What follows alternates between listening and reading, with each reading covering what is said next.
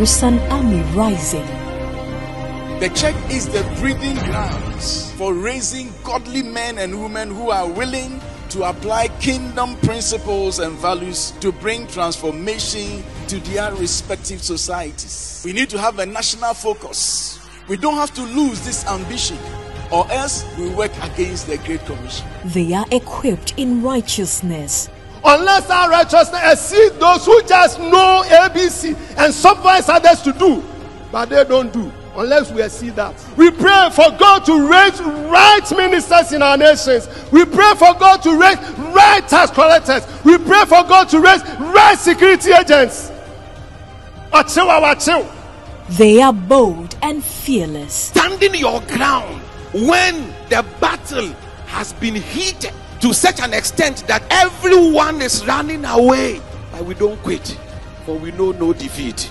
The agenda to possess the nations. Welcome to an equipping center of the word and prayer on Pentecost Hour. Stay tuned in. This morning here at Pensa, Cape Coast Technical University, I preach to you on equipped as a soldier, equipped as an army. If you are writing equipped as a soldier, comma, equipped as an army. Equipped as a soldier, comma, equipped as an army. And I know that together as a church, I believe that you know that what God is giving us to do is equipping the church as an army to possess the nations. Hallelujah. And we want to read from the book of Hebrews, Hebrews 13. We will read verse 20 and then I'll come to the book of Ephesians. Hebrews chapter 13. Hebrews 13, 20 and 21. And now may the God of peace, then he brings a dash explaining this God of peace, who brought up from the dead our Lord Jesus, that great shepherd of the sheep, and ratified an eternal covenant with the blood. Then he brings a dash back. It means that he has finished explaining. Now he's going to make his statement. May he equip you with all that you need for doing his will. Oh, man, amen. And may he produce in you. Somebody say, produce in me. Through the power of Jesus Christ, every good thing that is pleasing to him. And all glory to him forever and amen. If you have an eye, look at your Bible. Look in the verse again. And now may the God of peace, I jump to verse 21. May he equip you with all that you need. Oh, man, amen, no cry. May he equip you with all that you need for doing his will. And may that God produce in you. Produce in who? Produce in you through the power of Jesus every good thing that is pleasing to him. And all glory to him forever and ever. Amen. This is so big a text, we don't have to attempt to respond to all of it. But at least you can see the word equipped there. This is a prayer of a mighty apostle, one of the greatest apostles ever. The Lord snatched him from the use of the devil in the church. The devil sometimes can use people in the church. But God snatches him, and then God begins to use him in a mighty way.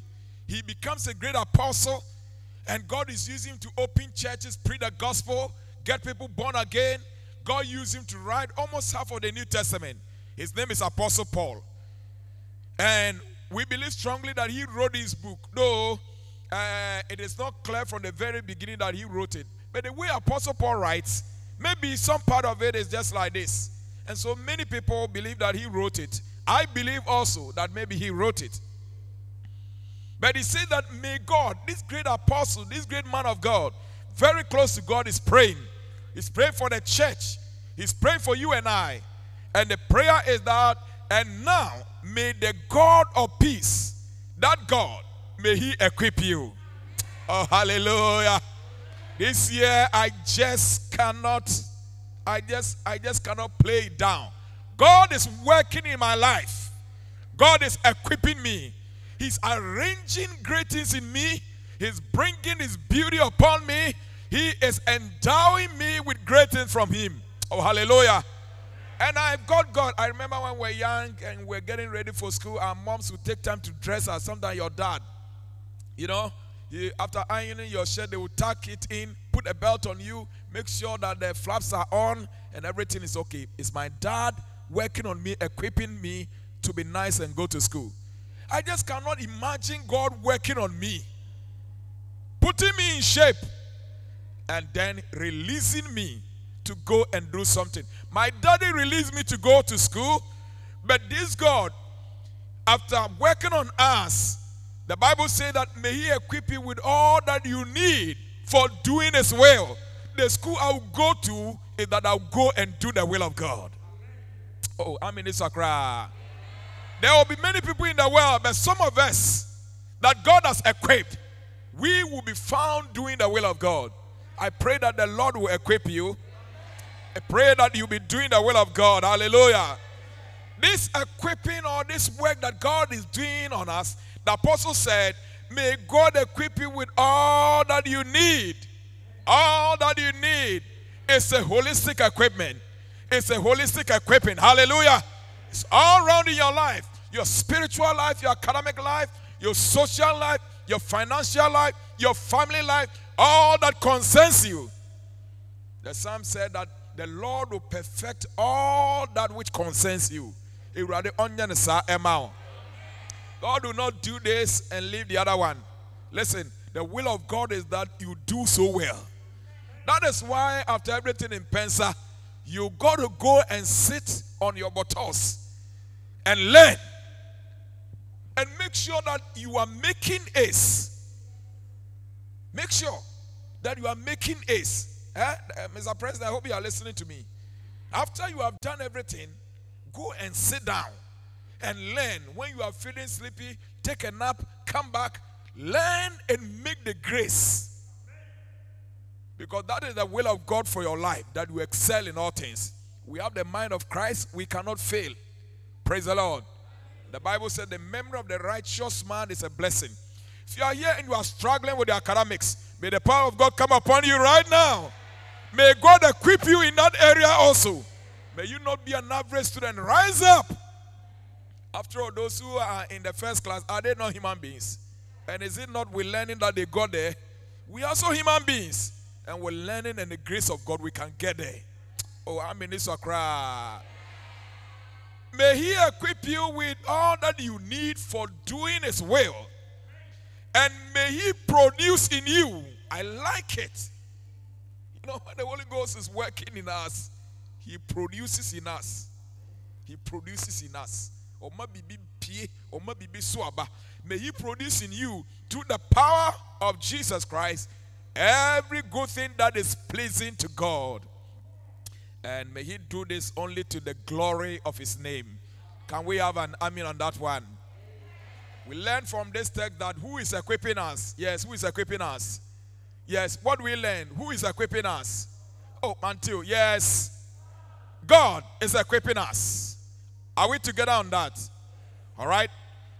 Then when we read the book of Ephesians chapter 4, when you go home, you can read it. Take time to read from verse 8 to 13. You see there that God, though he's the one equipping, the Lord equips us also with his men that he calls into the ministry, apostles, prophets, evangelists, pastors, and teachers. If we bring it, elders, deacons, deaconesses, Pensa president, LCC members, everybody who has spiritual authority over you that God has put there, the Lord uses them to equip you by the word of God, by leadership, by counseling, by guidance, by discipline, and all the things that leaders do. We are working on you as a child of God so that, you'll be equipped. Can I have an amen on that one? So God is at work in my life as an individual, but it's at work in the church also. That is why I said equipped as a soldier and then equipped as an army. God is at work in my life as an individual to equip me for every good will of his. But he's also equipping all of us together. And so when we come together like this, there are many things that we must continually improve upon ourselves. I don't know if time will allow me, but you see, the atmosphere of miracles and excitement and greatness is produced. I mean, it can be produced. If you come to church and you say like this, and you are just looking on, compared to somebody who has come to church, praise the Lord, hallelujah, move on, amen, and then so much into it. Like we are rising up together, we are putting our hands together, we are sharing on and joy. We can produce a service that is better than everybody sitting like this. And someone say, praise the Lord, and you say, hallelujah. Praise the Lord. I said, praise the Lord. So are you in church? Are you listening to the word of God? Are some boys in the house of God? Then I said, praise the Lord. Hallelujah. God is working on us, and this year as a church, some of the things we are looking at are equipping our services so that it can be enriched, it can be better, it can be exciting. It will be an atmosphere where God is working and where all other things like physical things are in place. Of course, time will not allow me to talk about all that. But now, 2 points are made. God is equipping us. Make sure that you hold on to God throughout the year. That God continue to equip me. And make sure that God has equipped you. Don't leave this year, ordinary as a member of the Church of Pentecost, as a member of Pensa. Hold on to God and make it a task with God that He is equipping you. That is my task for the year. I will never remain the same. And I'll make sure that once He has said it, He really equips me. Hallelujah.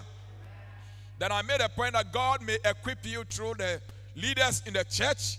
Not only that, the Lord will equip you through your parents. Not only that, He will equip you through your roommates. He will equip you through the people you meet, the harsh treatment you go through, and everything. The Bible said, even that I have refined you as silver and gold, not with the furnace of fire, but with the furnace of affliction. What does it mean? Even the struggles you go through, the financial struggle, the worries, pleasurable treatments you receive from others, and everything you go through, the Lord equips us with that. Praise the Lord. As a child of God, you are never on your own. You are never, a free isotope swangling here and there. You are in God's project. You are God's project. The Bible says that He has you in His arm. The Bible says that you are the apple of God's eye. Nothing happens to you by chance.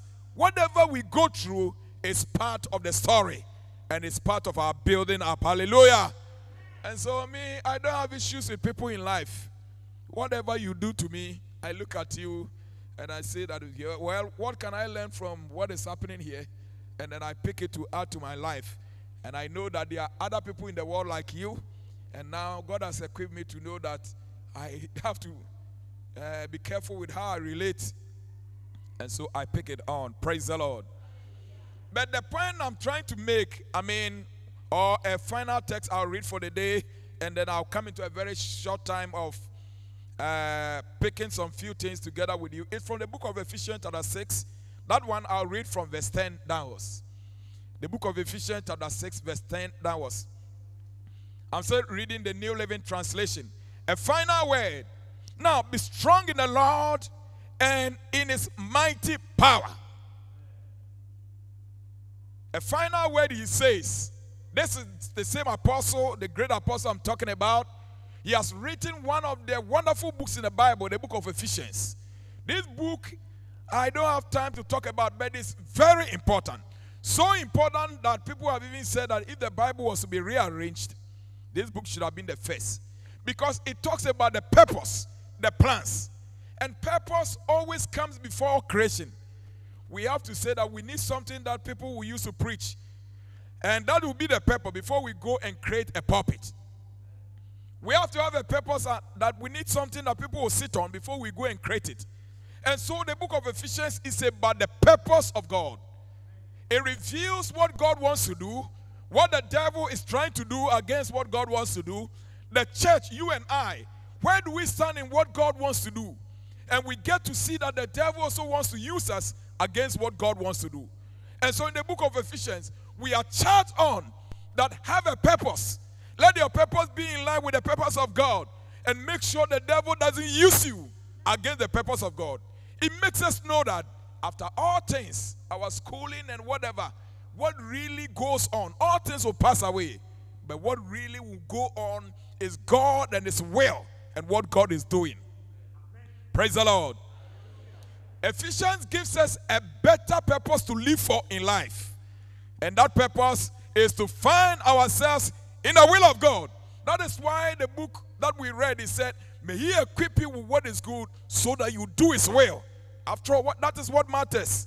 After our degrees and all that, what really matters is where you are in the purpose of God and what contribution you made in the achievement of that purpose. And so this great apostle, after writing this important book, he says that, well, maybe they may forget, but as I'm concluding, verse 10, a final word to you. The other version will say, finally. Finally. As for this one, don't forget. I want you to know that you have to be strong in the Lord.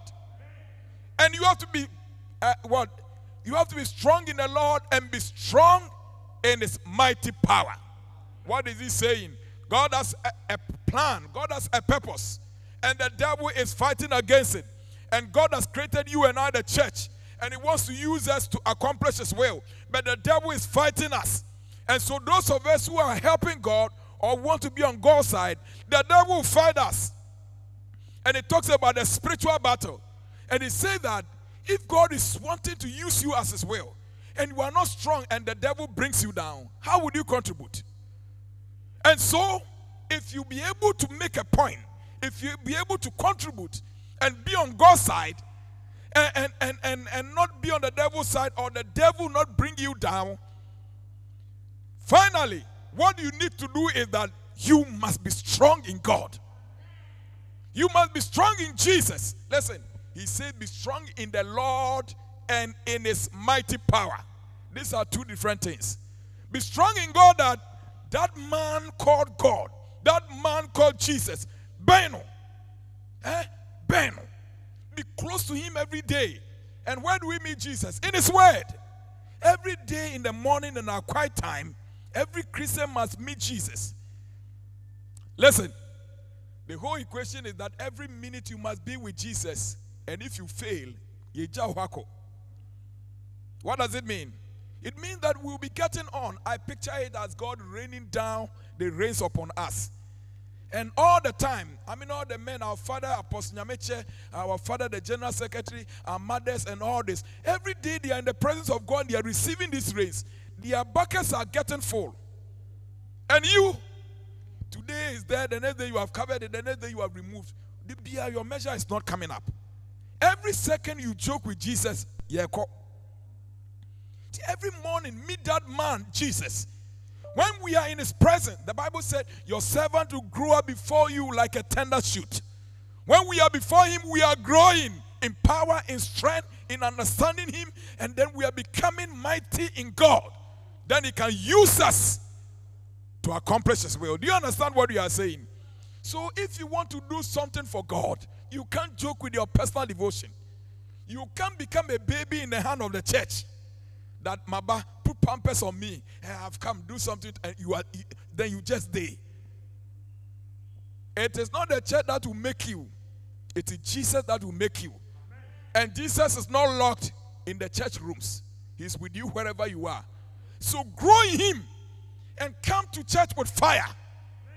That's what the Bible said. And when you meet, each one coming, you are coming with a spiritual song. You are coming with a prophecy. You are coming with a teaching. You are coming with a word. That is the New Testament church. People in love with Jesus, meeting Him every day. Something is doing them in their heart. And they come and they make a contribution. We don't come to absorb. We come to make a contribution. I hope I'm preaching some people in the house of God. So finally, make sure that you are being strong in Jesus every day. Make sure that you are strong in the power, in His mighty power. That is the doing of His will. the doing of his work, be involved in what God is doing, display his power.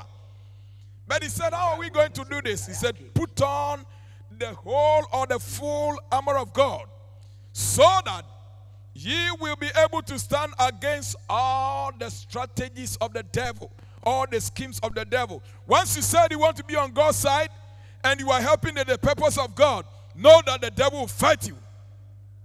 But if you are going to stand against that fight, then you must be strong. That is what he's saying. Be strong, put on the full armor of God, so that you'll be able to stand against all the schemes of the devil. For we are not fighting against flesh and blood, but against evil rulers, authorities of the unseen world, against mighty powers in this dark world, and against evil spirit in the heavenly places. Therefore, put on every piece of God's armor, so that you will be able to resist the enemy in the time of evil, or in the day of trouble. There is a certain day called the day of evil. That day, the day when trouble and sin find you at a corner. The day when it looks like all hell is loose against you. The day where help is just not available. And if you are not careful, you will fall. That day is the day of evil. He says that make sure that you put on every one of the armor of God, so that when the day of evil comes, and I tell you, the day of evil comes. Sometimes it comes as a free opportunity, like in the time of Joseph. We are here in Cho. You understand? In the book of Proverbs, there's a text. The prostitute came to, as they were writing, the prostitute, one of the things that, this is free.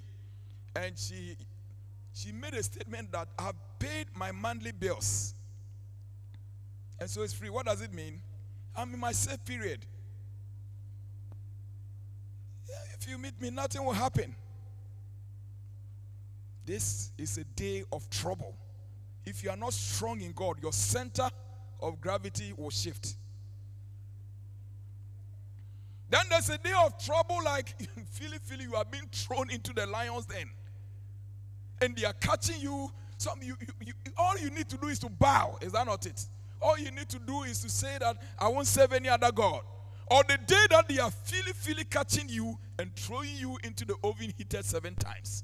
When you see trouble, you say, no, I don't know Jesus. Either a good opportunity that is being given you, but you have to compromise, or trouble and struggle that you have to go through if you still insist to be holy and to walk with Jesus. The day of trouble moves in several dimensions, but it's a test on your strength as a child of God. That is what reveals who you really are. That's what I want to say. Therefore, now that the day of trouble has not come, make sure that you put on everyone. I said everyone. Of this version said that of the pieces of the armor of God, so that you'll be able to resist the devil in the time or the day of evil. And after that, you will be able to stand. When you put it on and the day of evil comes, my friend, you'll be able to stand. Oh, hallelujah. Are you sure you are still with me in church? You got to do it now. You got to prepare against the day of evil. Praise the Lord. And as I said, if you are increasing day by day, the demands of trouble, you see that you are moving on. The demands of trouble, you are moving on. You are mastering strength beyond the demands of trouble. That is what we see in Joseph. His strength was bigger than the demand of the temptation. He said, how can I do this again? Go, my friend. Then the woman was struggling. Then he left his clothes and went. They said prison. He said, let's go. And then on, the Lord fulfilled whatever he has said about him. Hallelujah. Stand your ground, putting on the belt of truth and the body armor of God's righteousness. I think here I want to read the NIV from that verse. Verse 13. Therefore put on the full armor of God, so that when the day of evil comes, you may be able to stand your ground. And after you have done everything, to stand.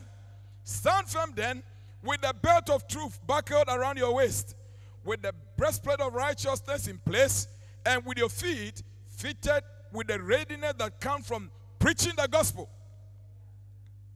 In addition to all this, take up the shield of faith with which you can extinguish all the flaming arrows of the evil one. Praise the Lord. Verse 17. Somebody say verse 17. Tell your friend, look at verse 17. Look at verse 17. Look at it. Take the helmet of salvation and the sword of the Spirit, which is the word of God, and pray in the Spirit on all occasions. You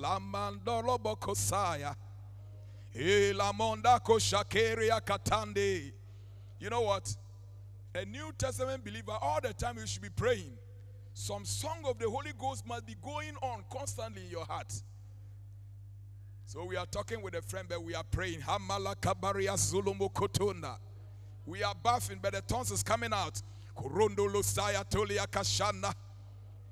hallelujah. Even if you know how to play football and you are dribbling.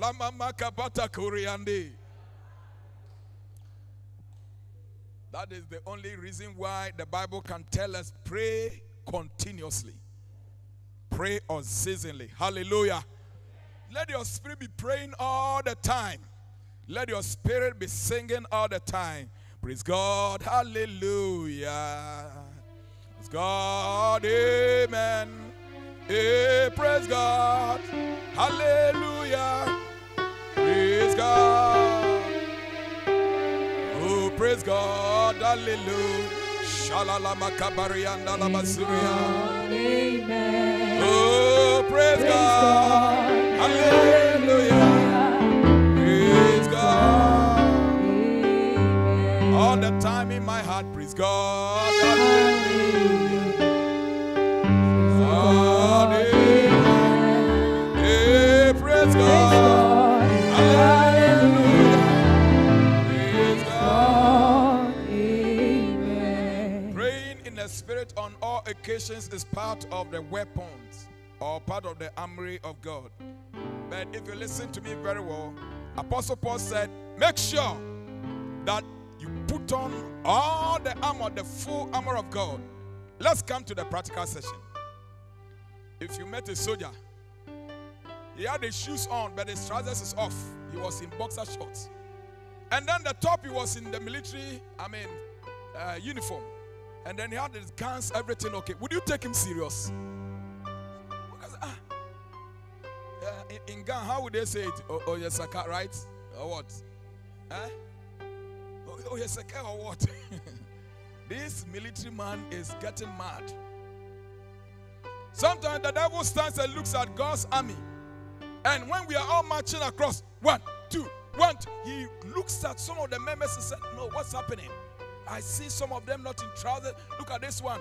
He's wearing everything. He's not in shoes. He's not in boots. Look at this one also. He doesn't have his sword. Look at him. Hey, where is his shield? And that is that. You know what? Apostle Paul did not just waste words by saying that make sure you put on the full armor of God. An army that is not rightly dressed is a fun to the devil. If you understand this thing, for instance, the Bible says make sure that you put on the sandal of the proclamation of the gospel of faith. It means that if the church and the Christian is not preaching the gospel, a local assembly that is not preaching the gospel, a Pentecost group that is not preaching the gospel is barefooted. The Christian who is not preaching the gospel, you are dressed all right. Where can you go? Where can you go? And so I don't have time to deal with all the details, but at least remember that he said, make sure that you put on the full armor of God so that you will be able to stand.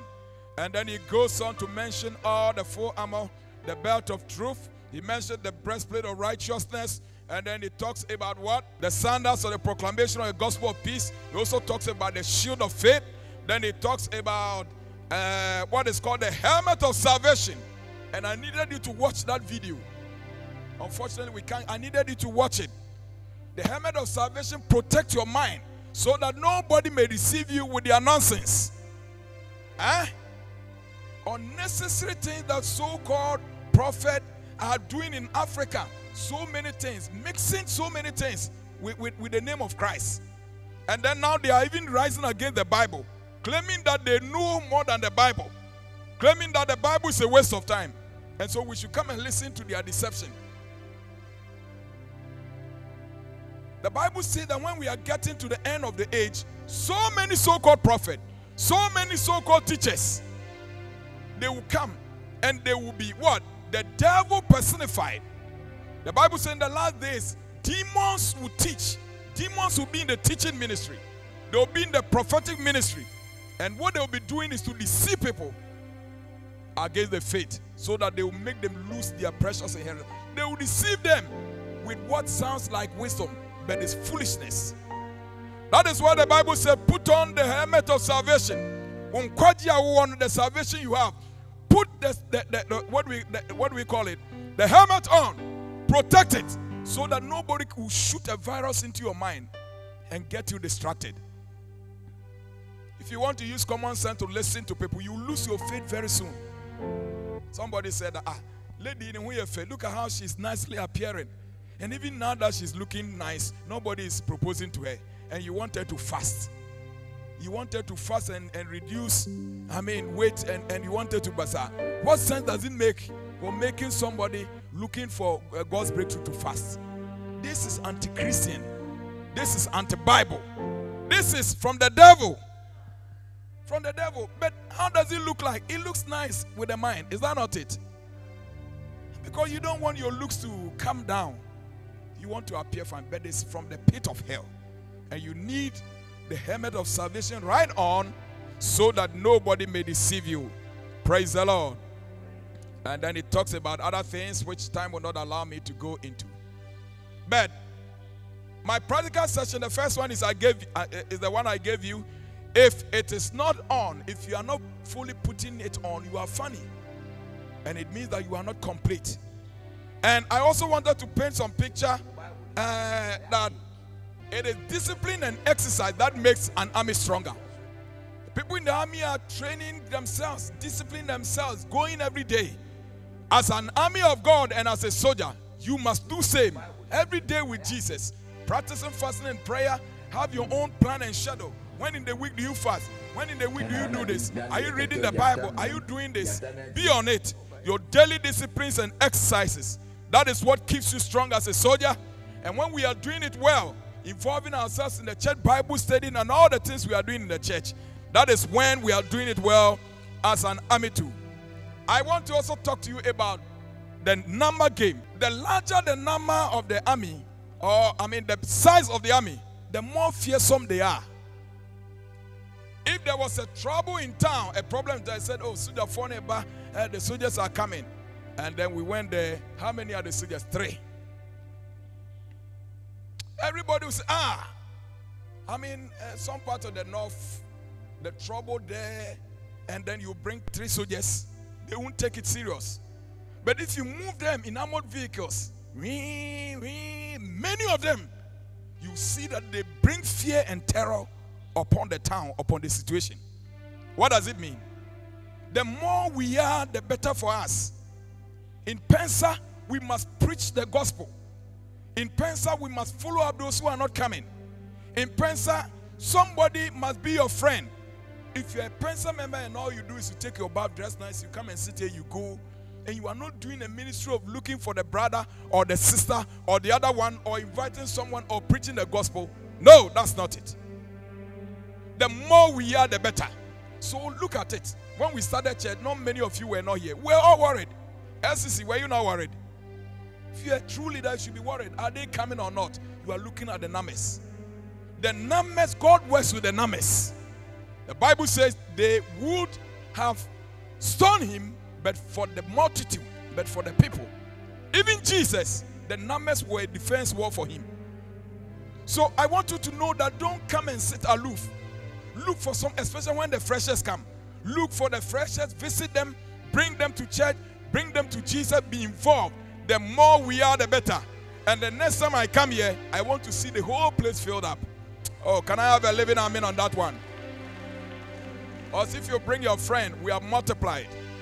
Remember that the larger the size of the army, the more fearsome they are. I'll give you 2 more, and then I'll be gone. Remember, I'm talking about equipped as a soldier, equipped as an army. Another thing that makes an army fearsome is the kind of leaders they have. They say, Commander this, and you know that it's serious. They say, Commander this, and you don't take them serious. And for us, Jesus is our first leader. Oh, hallelujah. So we are very fearsome and army. But there is a role for leaders, LCC members, Pensa president, and all of you. You must be serious, you must be committed, you must be prayerful, you must study the word. Remember that an army is fearsome, also based on the kind of leader they have. Our leaders must be ready, they must be committed, they must be trained, they must be passionate, and they must be fearless, doing what they must do. And then, maybe the last one that I want to talk about, maybe I'll just talk about another part of the physical component. An army is also feared based on the kind of accoutrement they are using. If the army came and they don't have, all of them are using one AK-47. We're too young. No, we are koji. No, we're too young. Are we going to take them serious? You don't take them serious. So every army needs some kind of gadget, some kind of accoutrement they need. It means that we have to give attention to everything that we use. Our instruments, it deserves that we give it attention. It deserves that we make sure that it's the best. Our music should be the best. You know, I was looking at the songs we're singing.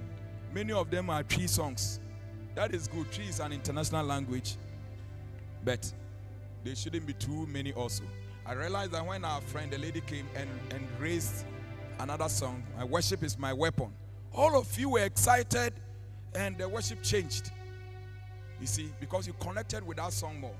It means that the worship leader must have a cocktail. So COP, traditional songs, COP, contemporary English songs, some Nigerian songs, maybe some, a good mix of that, because this is a campus, and then a good use of good, English, Western gospel song. That will do it.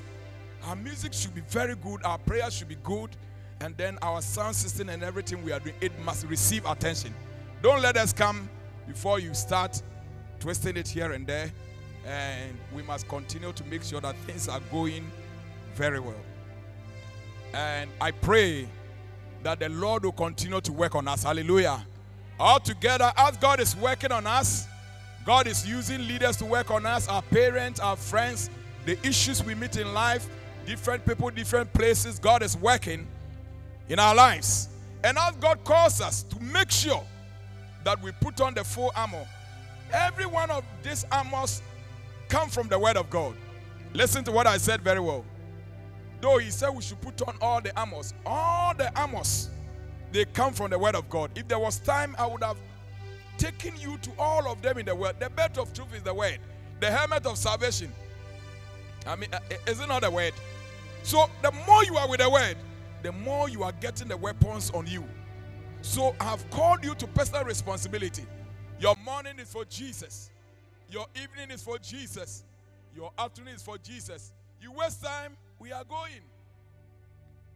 And as a soldier, this is your discipline. I've made you know that you have a place in equipping the church.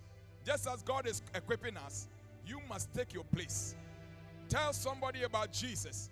Look for your friend who is not here. Make sure that you are bringing fire into the service. Make sure that you are bringing excitement into the service. Don't just come to receive, come to give. After all, it's more blessed to give than to receive. I said that the leaders are to give attention. Their love and passion and excellence must be in what we are doing. Let's come and cook a service that brings glory. And make sure that the weapons or the armory that the Lord is talking about, though I couldn't go into detail, they are in place in your life. Apostle Paul said, finally, and I also want to say, finally, you make sure that you are strong in the Lord, and make sure that you are strong in the power of his might. The power is in your hand now. We are giving you the responsibility over your own life. Would you close your eye? You want to thank Jesus. Say that, dear Lord, I want to thank you for your word. Maybe you want to be on your feet, but begin Thanks for listening to today's word. Subscribe to our social media handles for life transforming messages.